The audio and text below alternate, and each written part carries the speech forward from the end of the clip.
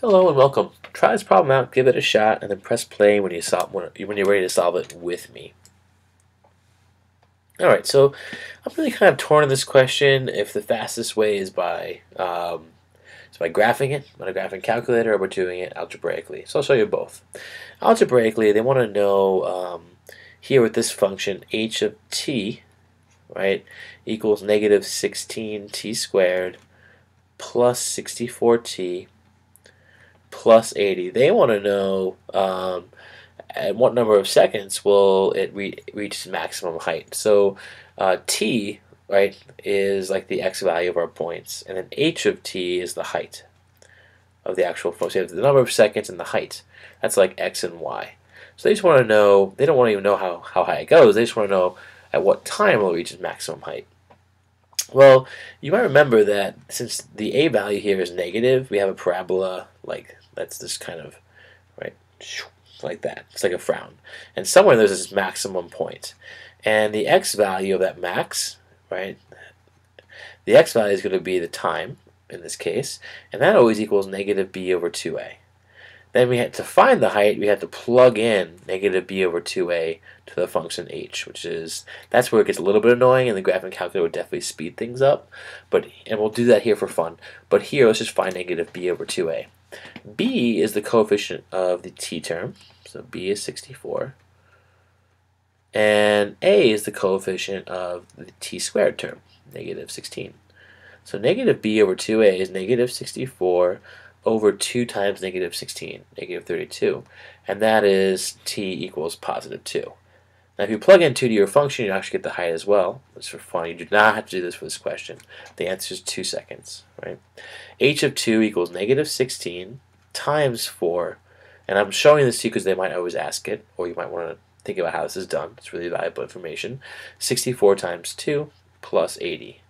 So here we get negative 64 plus 128 plus 80, right? So negative 64 plus 128 plus 80, and we get 144. So at 2 seconds, we're at 144. Do we know? Is it feet? No, we don't know. So it's 144 something feet above the ground, I guess.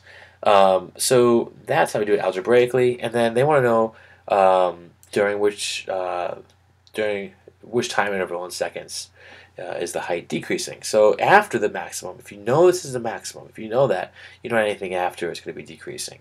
So it's any time where t is not greater than or equal to 2, but greater than 2.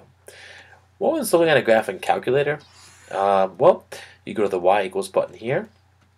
You want to clear off any old functions here. Right, clear these off. Okay, so now just enter in your function, negative 16x squared. And remember the negative signs on the bottom, don't use the subtraction sign. Plus 64x plus 80. Press graph. Now I can't really see it here, so I'm going to go to zoom, and then I think fit is number 9. Fit will basically get us a nice picture, I think, of this graph. Not 9, but 0.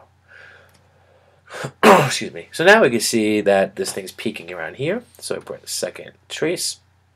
I'm interested in the maximum because I know it's going to peak somewhere.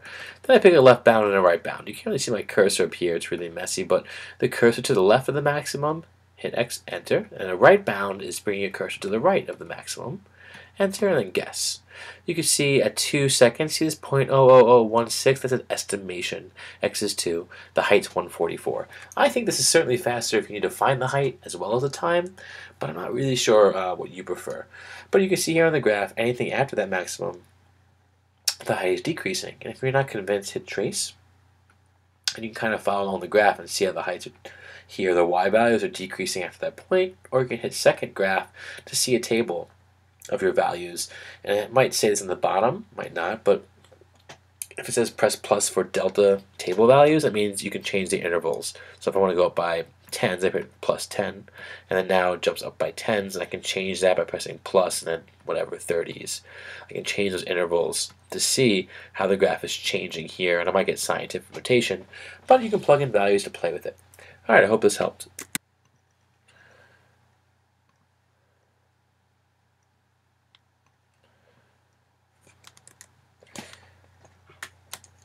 Now, we might need to be a little bit more precise here for the time interval. So let me just modify this a little bit more. You see, because if this is a ball being thrown, we don't know what this is, a ball or whatever. It's being thrown. Eventually, as a decrease, it's got to hit the ground, right? Or it's got to come back to zero. We assume. We don't know if there's anything in the way. There's really not enough information. Let's say we can assume it keeps going until it hits the ground. So when I said t is greater than or equal to 2, I should be a little more precise, right? It's not going to go down forever. It's going to stop at some point. It's going to hit some object, I suppose. Of course, there could be a cliff there, and we don't know how many seconds it will keep going for.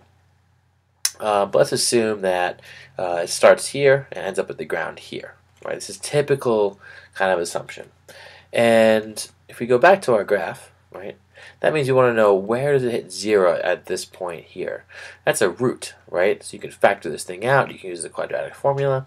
I'm going to just use the calculator, his second trace, and we want to know a 0. Zeros are roots. That's when the height is 0. So I'm going to focus on this root right here. My cursor is to the left of that root. Then I go to the right of it. I hit enter, enter. And I see when x is 5, y is just about 0. It says negative 1 times 10 to the negative 11th, right? That is negative point, well, then 0, 0, 10 times, and then a 1. And the calculator does this pretty often. It's just estimating. You can assume that's 0. So that means when x is 5, the height is 0. So the time, right, interval, when t is greater than 2, but less than or equal to 5, it's going to be decreasing in that interval here. That's this chunk right here. Alright, so I hope this helped.